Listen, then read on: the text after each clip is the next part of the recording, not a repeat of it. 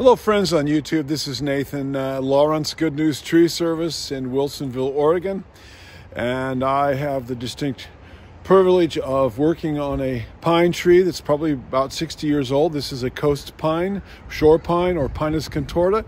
And as you can see, this has been pruned in a Japanese style. So they brought me in, watched some of my videos, and thought that I might be the person to help bring this lovely tree up to par.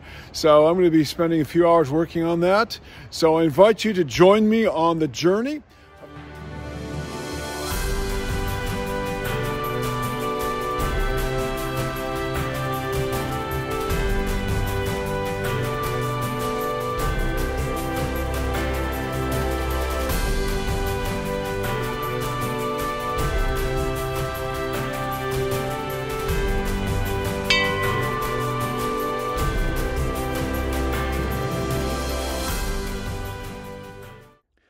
So here is the tree before I started pruning it. And you might say, it looks pretty good already, and it does. But once I got into the tree, I saw that it had not been pruned properly, and there was a lot of work to do to bring it up to my higher standards than the pruners who had pruned it previously. I also noticed that this tree was very unique, and there is not a tree exactly like this in even the Japanese garden in Portland, Oregon, the world famous Japanese garden there. And so I felt very privileged to be able to work on this tree.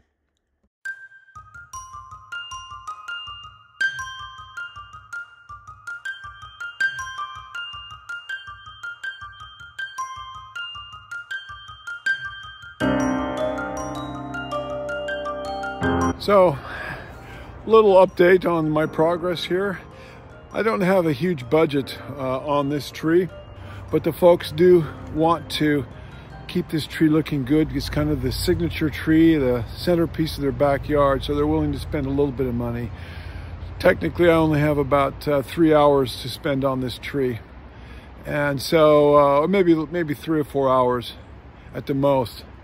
But I'll probably kind of throw the clock away and spend a little extra time because this is a special tree.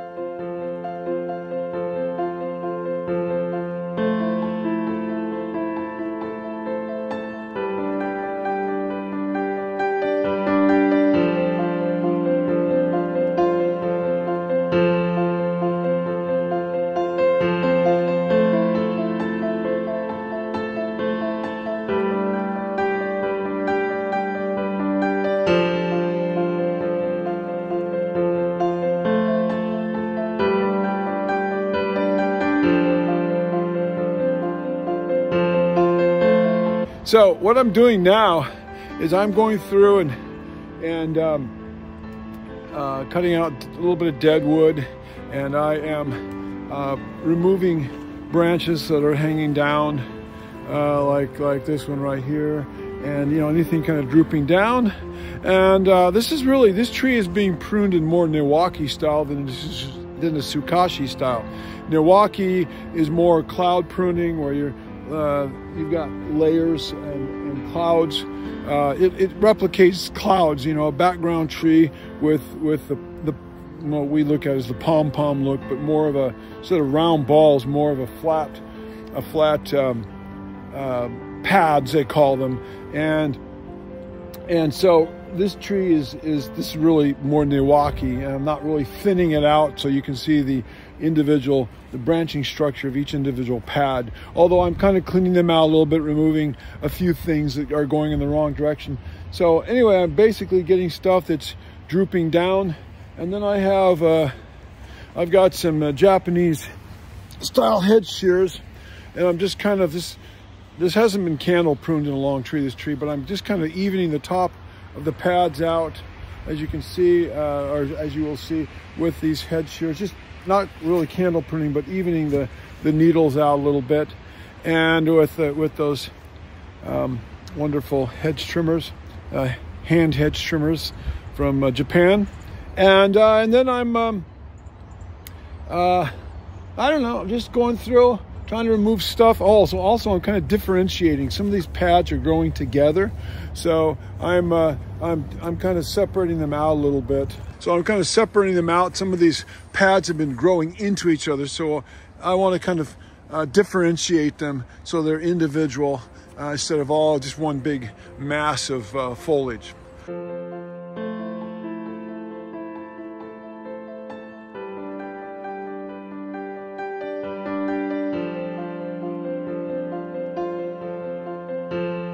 So in all honesty, I'd like to probably spend twice as much time as I have the budget to do on this tree.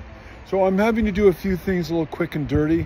Like I'd like to be pruning out by hand, a lot of the candles, not the candles. Well, I do like to do more fine pruning on the candles, but I'm having to kind of be quick and dirty. I'm not doing any bad cuts, they're all good cuts, but I'm having to be quick and dirty on it. Just get the worst ones that are sticking up above the main pads. And also the needles that are hanging down underneath. So if you look underneath here, there's needles that hang down.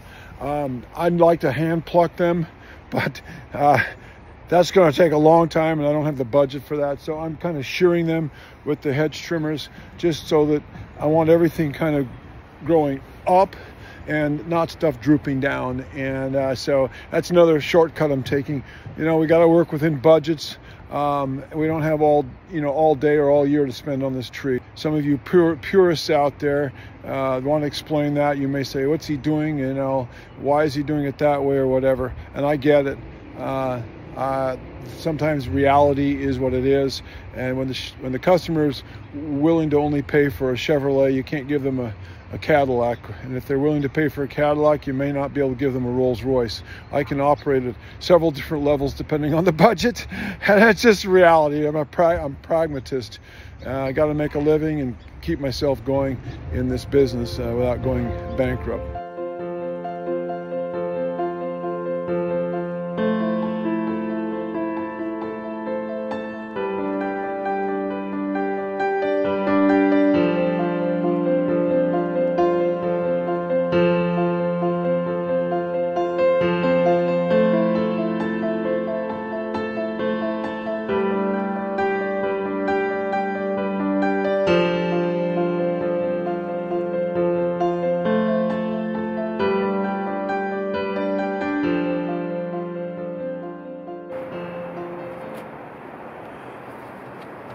So I've been up and pruning this tree from the ladder up to this point. Now it's time to get up in the tree. And I'm not going to wear these lug-soled boots because that will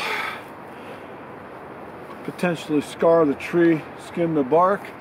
Not to mention, it will knock the mosses and the lichens off of the bark. And that adds so much life, vitality, and character to the tree. We don't want to damage that moss. Such an important aspect of the Japanese gardening, both on the ground and the tree. So I'm going to be putting on these Jikatabi boots, which have a soft sole in them. So they're designed so that you can walk on the moss,